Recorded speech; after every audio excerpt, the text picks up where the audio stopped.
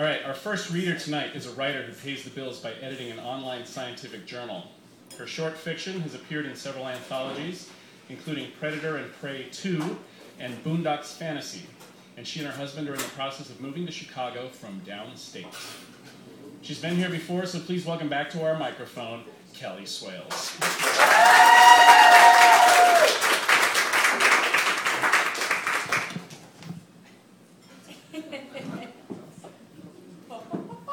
Down. That's fine. That's good. Hi, everybody. Hi. In honor of the election, I thought I would let you guys vote to see which story I would read. I've got one that I'd be able to get all the way through that's about were-animals in a school for were-children. And I've got one that I would get through about half of a first chapter of a novel that's about using autistic brains to engineer artificial intelligence. And it's got lots of family angst and medical procedures and nanobots and bacteria. And the were-animal story has blood. So who votes were-animal? Who votes nanobots and family angst? I think the were-animals have taken it. So that's right. That's okay. The ballot box was stopped. It was fine. Voter suppression. Right. This story is called Vanessa McAvoy's Statement. Listen, I know this looks bad, but you know, you weren't there. You didn't see it all go down. You would have done the same thing in my place. Maybe not. You're a cop. You're tough. So how much do you know about the School for Extraordinary Children? Okay, you know what you've been told. The school really does have a primo PR department run by a chick from the East Coast. I think she went to Harvard. She's a real ball buster, but in a good way. She's got a hard job, and I respect the hell out of her. So, okay, let me tell you about the school. The real story, not the one you're going to read about in a fluff piece in the Sunday paper. It's a prep school, that much is true. Kindergarten through 12, and most kids attend all 13 years. We're not just prepping them for college and a high-powered life, though. We're teaching them how to survive in the real world. All of our students, without exception, are were-animals. Stop looking at me like that. You found a bunch of fur and feathers at the crime scene, didn't you? Bet you've been wondering how it got there. Well, I just told you. It's true. And don't think about getting a psych consult either. If you're concerned about my mental health, check my records at the school. We have an eval every year. You'll find it under Vanessa McAvoy, not Vanny. The stories you've heard about werewolves aren't all that accurate. For one thing, wolves are all you read about, but they're not the most common were-animal. Were-foxes are. They're better at staying hidden, so you never hear about them. Usually the trait is inherited. It's not acquired through a bite very often, though I guess it's sexier to be bitten, so that's what's in the stories. It's not just the full moon that turns a human into an animal either. Some species have special triggers, and even then there's some variation. Most will turn if they feel threatened, and when they're really young and not in control of themselves, diet can play a role. Right, so you want to know about this morning. Last week I got a new teaching assistant, Tammy Wallace. She's a good kid, just got her teaching degree, but she didn't know what she was getting herself into. Most of them don't. We all went into this profession with this idealist notion of shaping the future by inspiring kids to learn. Once you've been at it a while, you see it's all the same political bullshit as everywhere else, and that some educators couldn't give a damn about the kids. Tammy wasn't like that, though. She was the real deal. She would have been a hell of a teacher, one the kids would call their favorite. Okay, I am getting to it. Do you want to know what happened or not? Then back off and let me tell you my way. Kids that age need a stable routine. Recess at 11, nap time at 1, music at 2, that sort of thing. Snack time is 10 o'clock sharp.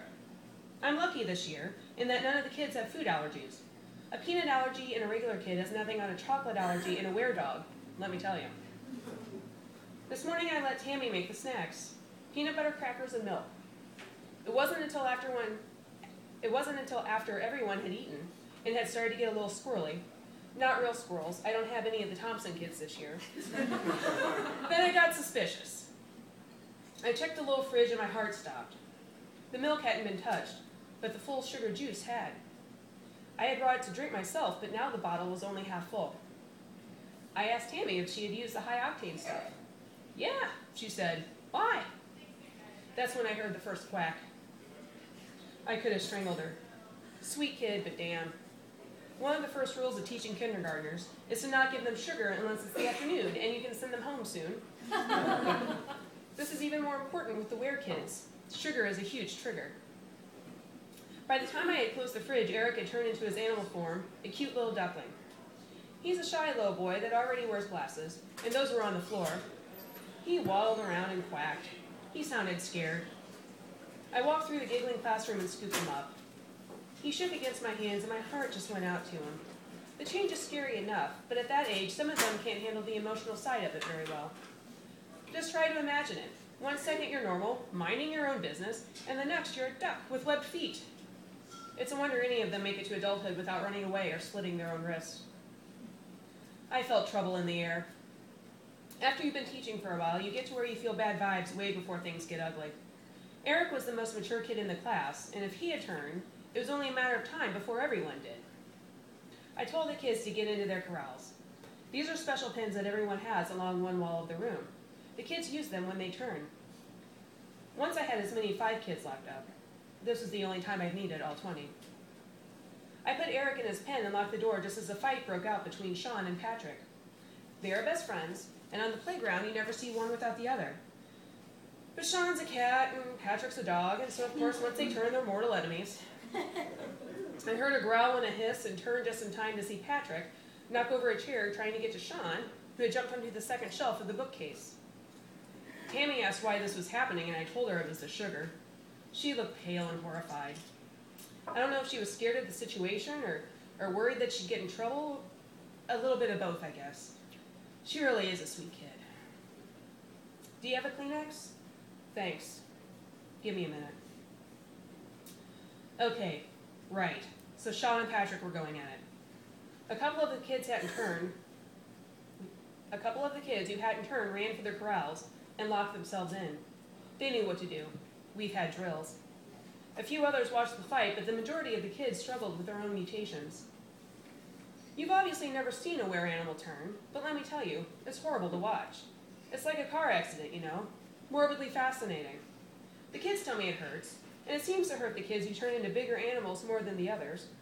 I've seen it happen countless times, so you'd think I'd be immune to it, but even I've never seen a dozen kids turn at once. Jackson, he's the bully of the class, turns into an ostrich. And a gawky, ugly thing. Talk about poetic justice. He started to turn, his legs morphing into scrawny little sticks and his body plumping up. There's a moment when his center of gravity changed and it threw his balance off, but he managed to stay up. His screams turned to squawks as his face changed and his mouth turned into a beak. The whole thing took about 20 seconds. From when you're watching, it seems a lot longer. Once Jackson turned and started strutting around the classroom, Emily and Kayla and Megan turned. They're a fox, a mongoose, and a meerkat. Immediately, Emily started chasing Megan, who ran beneath the bookcase Sean the cat was on. The bookcase shook and Sean fell off. Patrick, the dog, started chasing Sean, and Emily the fox started running after them both. Everyone was making so much noise it sounded like animals on acid being tortured. It's going to stick in my dreams, I think. Tammy climbed onto the desk and yelled, "What should we do?" at me. Tell you what, by that point, my only concern was saving the kids from each other. You think regular kids are mean? Try splitting up a fight between natural predator and prey sometime. I answered by grabbing one of the Jordans and chucking her into a pen. She morphs into a ferret, and I got her in the middle of the change. Her flesh crawled beneath my hands, just writhed and stressed and shrank, while the bones changed to their new shape. I tried not to think about it as I got her into her cage. As I closed the door, Emily yelped from across the room. I dodged a chicken, a beagle, 2 mice, and an eagle trying to get to Emily. Tammy had gotten off the desk and had picked her up by the leg.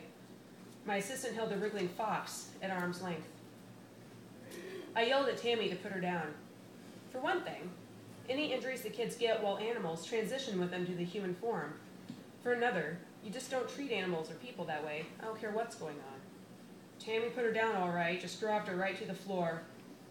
Emily yelped again as she hit the ground. My heart jumped to my chest, and for a second there I couldn't breathe. and then the room got suddenly, deathly quiet.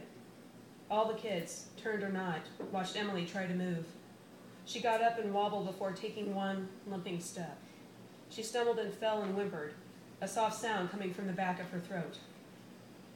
That one whimper of pain was all it took. All of the turned kids moved as one creature towards Tammy. The few kids who hadn't turned started to, and the ones already in their pens started throwing themselves at the door in misguided attempts to escape. Tammy had time for one scream, one long, guttural, terrified scream before the kids attacked. That's going to stick in my dreams too.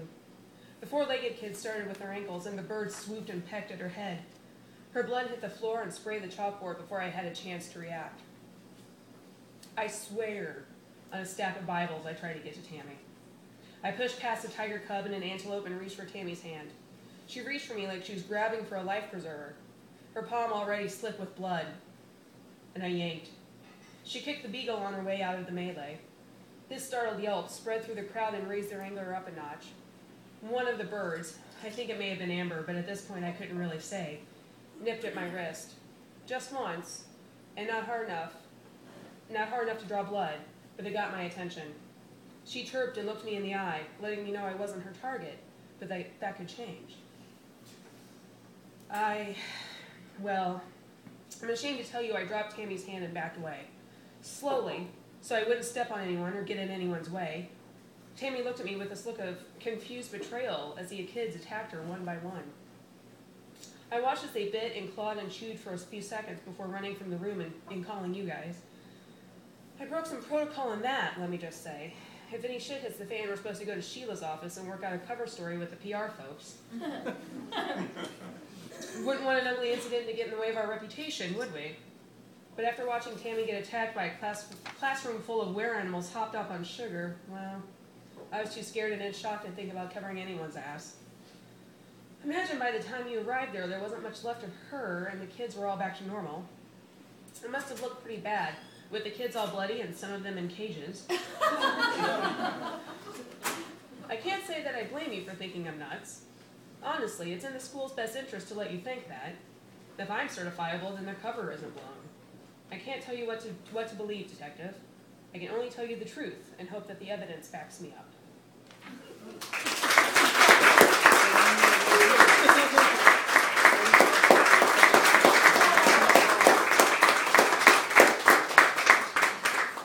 Excellent. Thank you guys so much. That story actually appeared in Predator and Prey 2, The Beast Within 2, Predator and Prey. So, thanks.